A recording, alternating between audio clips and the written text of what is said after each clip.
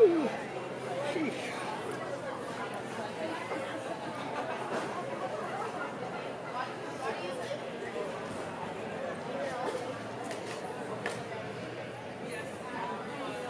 Good, how are you doing?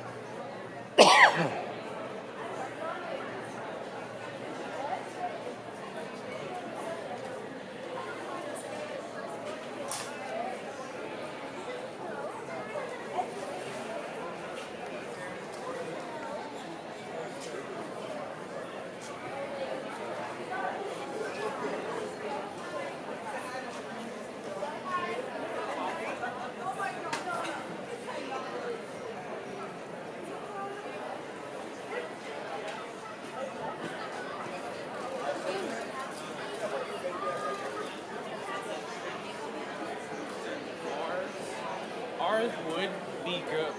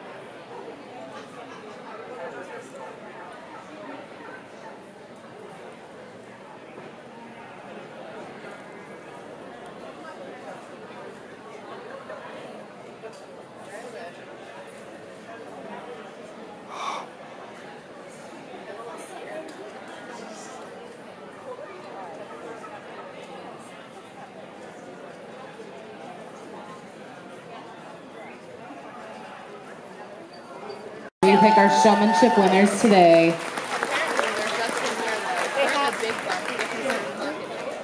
Yeah, but they're just here because somebody messed up in the book. Okay, very good. You all did very, very well today. Thank you for coming. Okay, how I broke it down. You look very, very, very nice. Can you hear me now? Not really? You really have to hold it to your mouth. Okay, you pose the birds well. Okay, we need to, practice examining the birds a little bit better. A lot of people cut it short, with the breast. You're supposed to go down and check the vent and the legs. And we have to remember to do that. Remember, there's 10 primaries. There's supposed to be 10 primaries, 10 secondary feathers, and 1 axillary feather. A lot of these birds lack, but in the ideal situation, it's supposed to be 10, 10, and 1. And we have to remember, to check the breast for a perfect keel bone when we examine the bird. Again, all these birds are very well trained. They posed extremely well today. Very, very impressed. Probably the best, posing of birds I've seen. I've been doing this for many, many years. Again, the quality condition of the birds is quite nice today. Some are a little bit better than others, but most of the birds are in pristine condition. Okay, in and out of the cage, we kind of didn't do today, but you always put a bird in head first and take it out head first. Very important to remember that. Again, walking the bird.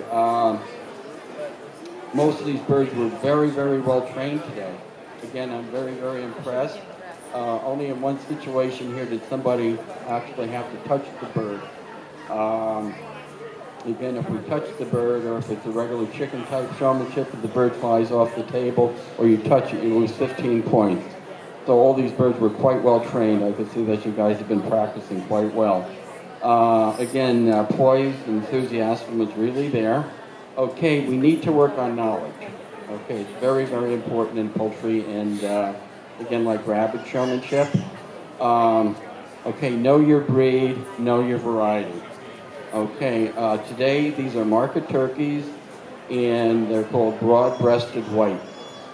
Okay, there are 7 recognized varieties of turkeys. Okay, we have the Royal Blanc, Royal Palm, Blue Slate, Black Spanish, White Holland, and I forget a few others that are recognized by the American Poultry Association. Okay, there's only 1 breed of turkey. Okay, and all the other different are just varieties, different colors. Okay. Okay, a baby turkey is called a poult, P-O-U-L-T. It takes 28 days to incubate a turkey egg, and turkey eggs are usually like a speckled brown color, so we need to remember that.